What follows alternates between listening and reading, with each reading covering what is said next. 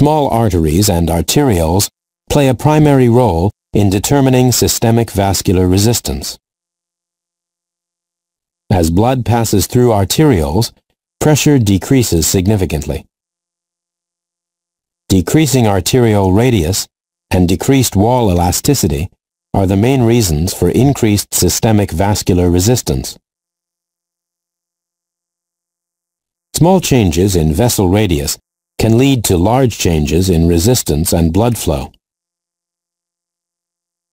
Vasoconstriction of a vessel brought on by smooth muscle contraction in the arterial wall increases systemic vascular resistance and can reduce blood flow to almost nothing.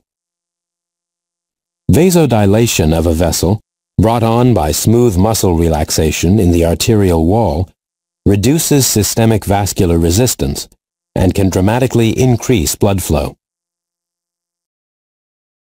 Venous return is the volume of blood flowing back to the heart from the systemic veins.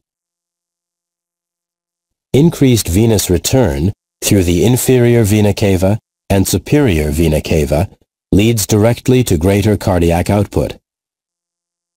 Decreased return contributes to decreased output.